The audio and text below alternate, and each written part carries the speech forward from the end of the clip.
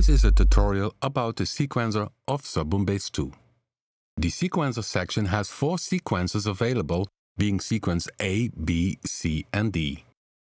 They can play back in different modes, but first let's explain the features of a single sequence.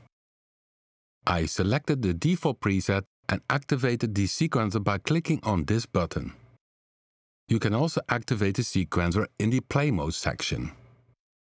By default, sequence A is playing now.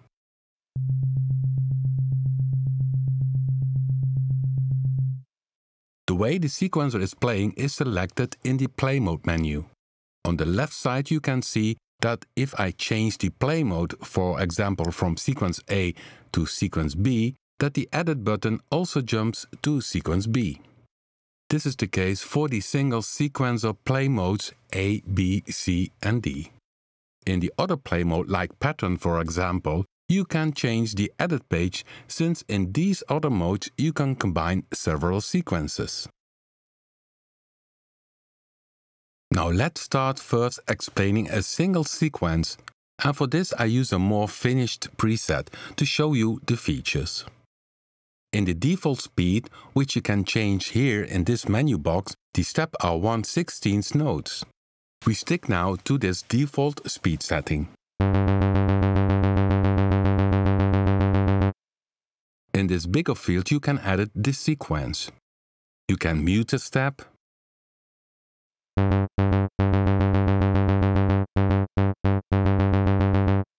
you can tie a step,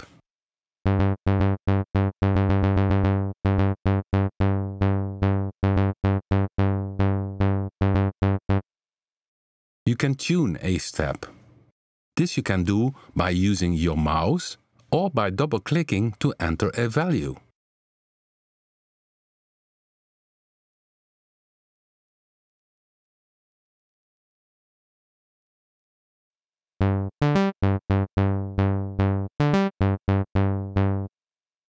Or by using the key entry button below. The key entry can be very handy. But keep in mind that you have to play the notes from the root key C3. It also takes over the velocity settings you play. So hit key entry and play the notes.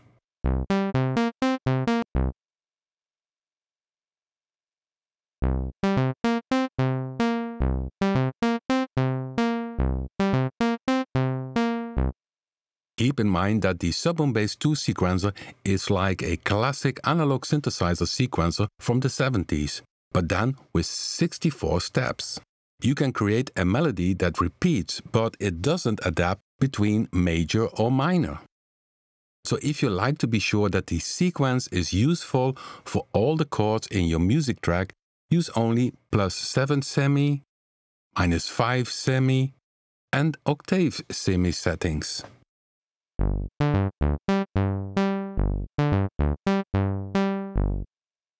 Settings of +2 and +4, if it fits the melody, you also could try.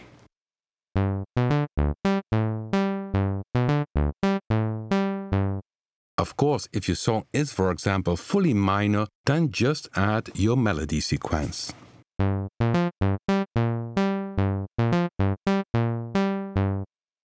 You can add a velocity value per step. This works in conjunction with the velocity keyboard parameter on the right-hand side. Let me explain. If this dial is fully turned to the left, the velocity value inside each step will be ruling over the synthesizer engine.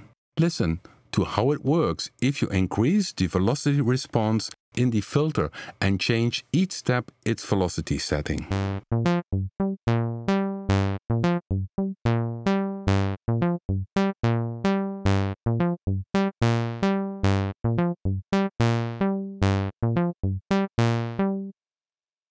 If the velocity key parameter is set fully to the right, the velocity setting inside each step are ignored and the velocity of the MIDI input, so your keyboard playing or the music program track playing, rules the synthesizer engine.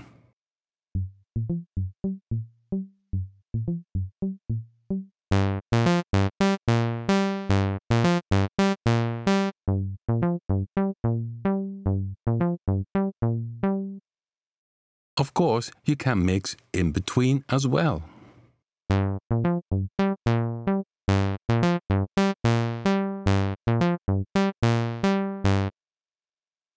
You can add a slide per step, and the amount of the slides is controlled on the right-hand side.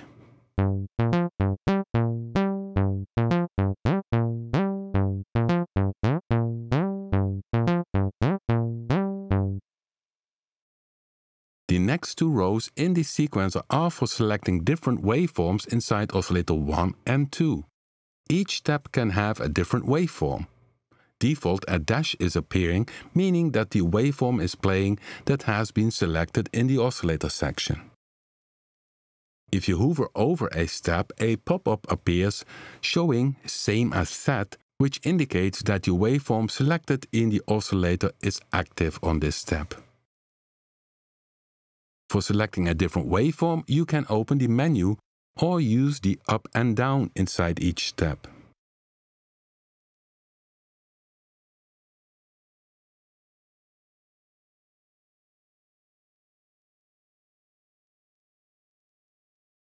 It is also possible to have the oscillator not playing on a given step, and this can be done by setting it to off. Let's listen to this example preset using different waves in the sequencer. If you hover over a step, the used waveform is displayed in a pop-up box.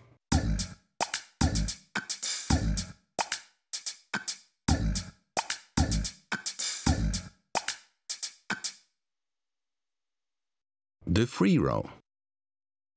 In combination with the modulation matrix, you can use the free row to control other parameters of SubBoomBass 2, but also the FX parameters, like in this example.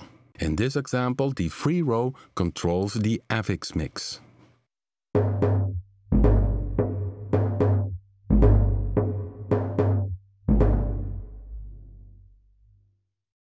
The last row is ratcheting.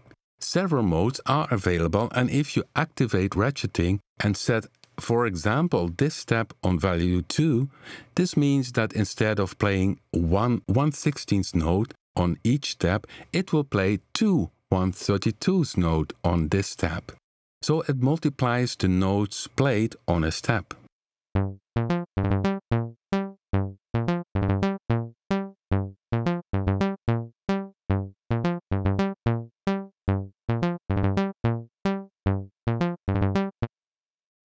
We offer different ratcheting modes, and these modes are applied to all active sequencers in the SubBoomBass 2 preset.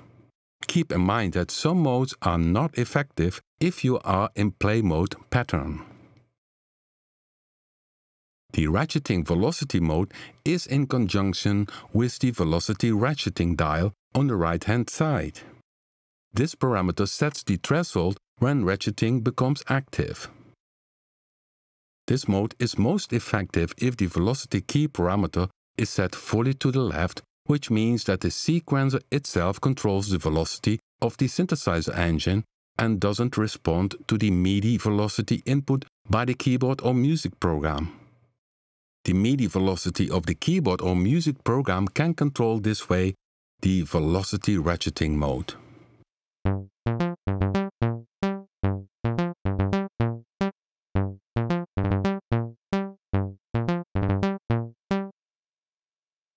In the top section, there are additional features for each sequence A, B, C, and D.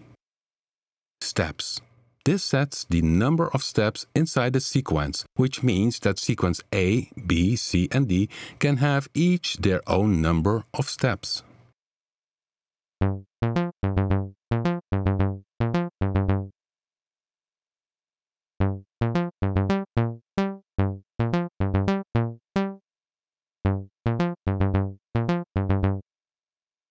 Speed.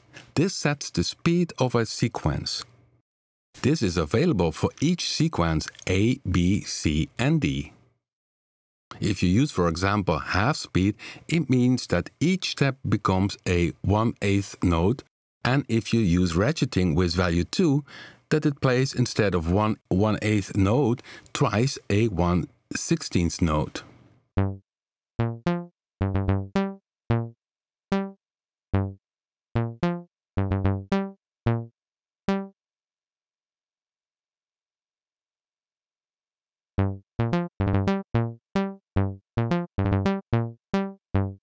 The speed setting can be different for each sequence, which can lead to interesting sequences if combined with the other sequences, using for instance the pattern mode. Then there are functions that apply for all these sequences A, B, C and D. Time mode. In special time mode, the tune, velocity, slide and free maintain their function. Listen.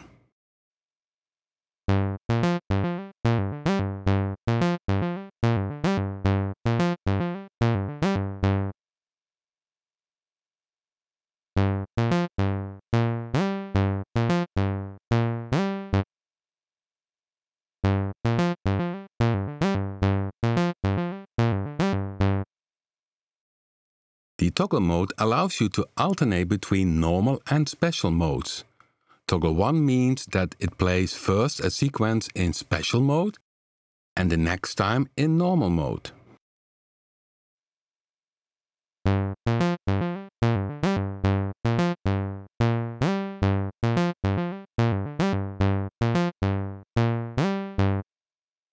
Please keep in mind that these toggle modes are also effective if the sequencer is in pattern playback mode.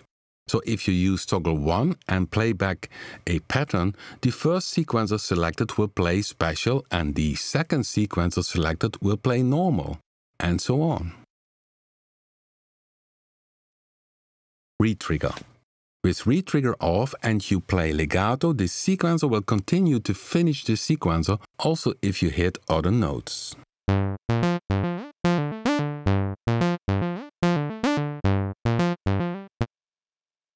With Retrigger on, if you hit another note, it always starts at step 1 again of the sequence.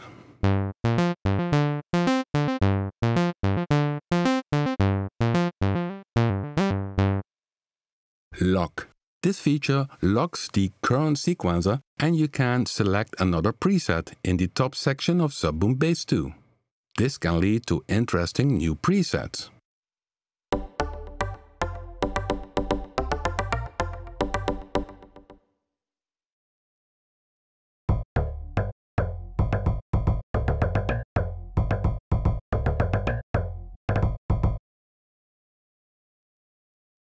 If you like the result, do select Set and then save the preset with a new name. Then there is on the right-hand side the step length parameter. That allows you to shorten the note length of each step, and this for sequence A, B, C and D at the same time. But the time notes disappear if you use a value less than 100%.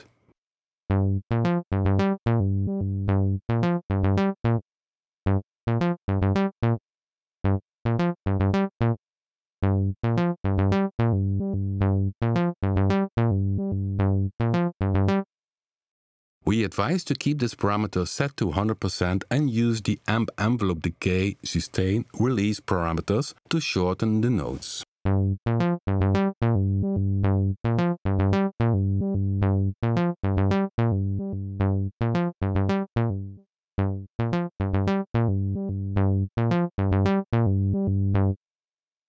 On the right-hand side is also the swing parameter. It applies to all sequences A, B, C and D.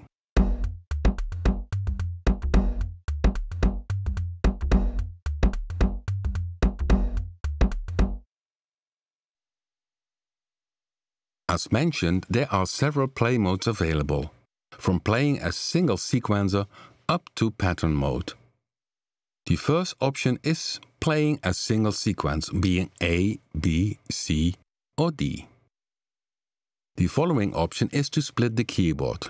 From note C1 up to note B2, play sequence A.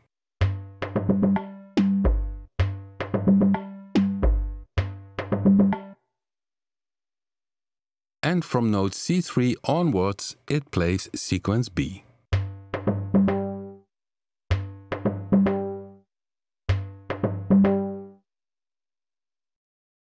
The following option is to split the keyboard in 4 zones, playing the 4 sequences.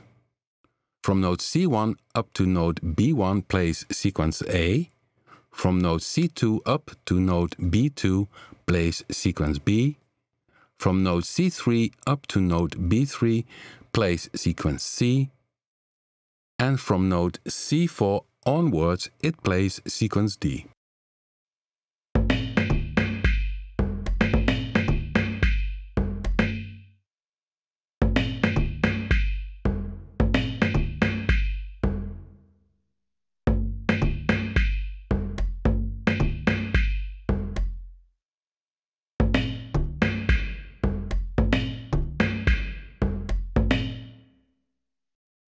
Then there is stop select. This means that with the keyboard notes A5, A sharp 5, B5 and C6 you will select the sequencers A, B, C or D.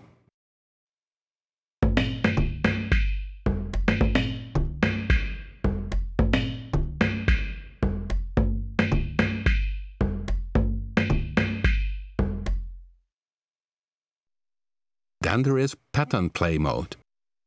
In its edit menu, you can see that you can have a max of 16 steps of order in sequences playing.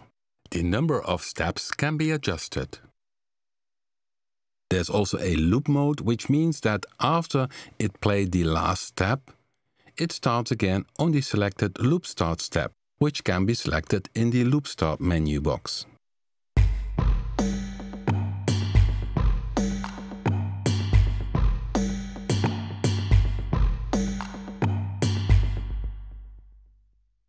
Additionally, there is an option to semi-transpose the sequencer in the tune row and the option to adjust the overall volume of the playback sequence.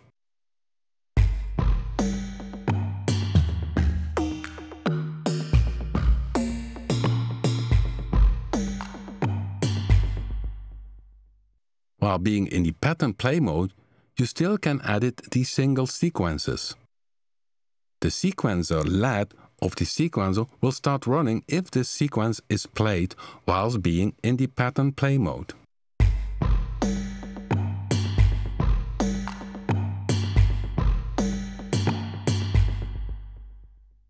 Last but not least, there is a command menu with many handy features like resetting different sequencer rows, like the tune row, clearing a whole sequencer, copy a sequence, and even the option to save your sequencer that is selected to disk for loading it inside another SubBoomBass 2 preset. Enjoy SubBoomBass 2.